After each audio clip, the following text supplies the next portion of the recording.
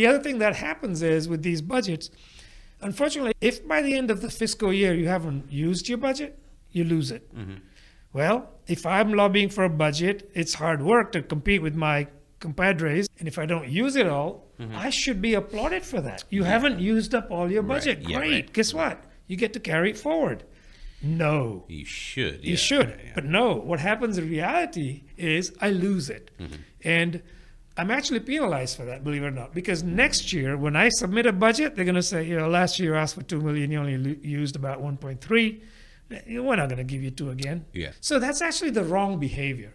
But unfortunately, we're geared up that way through decades of this annual budgeting that is ingrained in most organizations. I have to stop you here because the old school version of budgeting doesn't really match. I'm going to build features until you tell me you've had enough features. And then once you tell me you've had enough features, I'll stop asking for money. The budget really is like you're buying features as they're developed. Yes. So that the old school, I'll get a brick of money and I'll just whatever, use it for the whole year or whatever. I mean, I guess that's cool if you're I guess that version of budgeting could be retrofitted in, I feel, if you have a mature team and a mature product owner with a mature velocity that's predictable every time, and then your organization could know that my team in the last 2 years has produced X number of features and it's cost this much or whatever, so I know that I need a lot certain amount, and you can kind of retrofit some in. But like, I can't even imagine you would ever be allowed to retrofit something in, because you need to take a chance to figure out how to work this way before you can retrofit it in. It makes no sense to me. What you were describing, coming up with your annual budget and sort of allotting it out or whatever, it seems like when you go to plug Agile into that, your Agile will now form itself into little mini waterfalls in order to fit the budgeting it's aligned with, rather than we're going to give a budget of this and then we're going to get whatever features we get out of it at the end of that time. I don't know. Is it?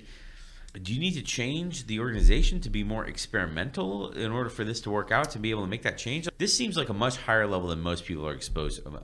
Higher level, a much more senior level in the organization than many other people who are in Scrum Master or maybe in product owner roles are exposed to. That's why I bring it up. I'm very interested in this topic. You're absolutely right. It is at a higher level strategically, right? It's in the organizational DNA as to how they do budgeting, and it fundamentally requires a complete transformation in that.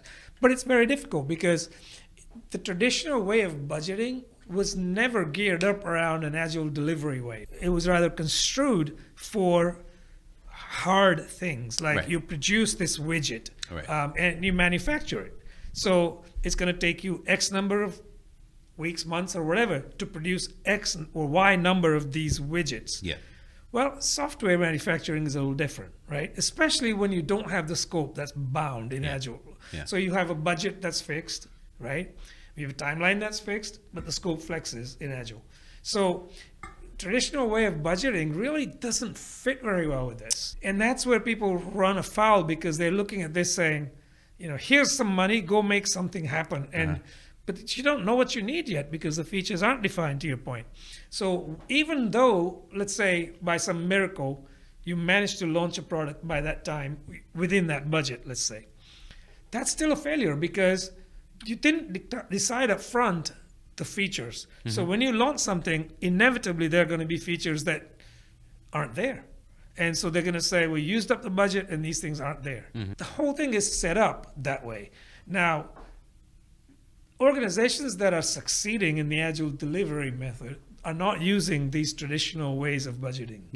They are actually starting from the ground up by looking at value streams and funding those, right?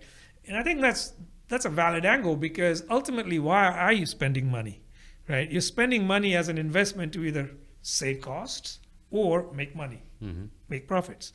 In either case, or in both cases, I should say, it is reasonable to be able to justify a value stream. If we spend X amount of money, then we expect to receive a revenue stream over this many months, years, whatever time frame it is. So then you can look at that as a financial model and say, is it worthwhile us investing in this, right? Figure out your net present value and all of these good things. So I think, those organizations that are delivering software in an Agile way are not using Agile budgeting that is traditional in nature. What they're doing is they're using what I can only describe as micro budgeting.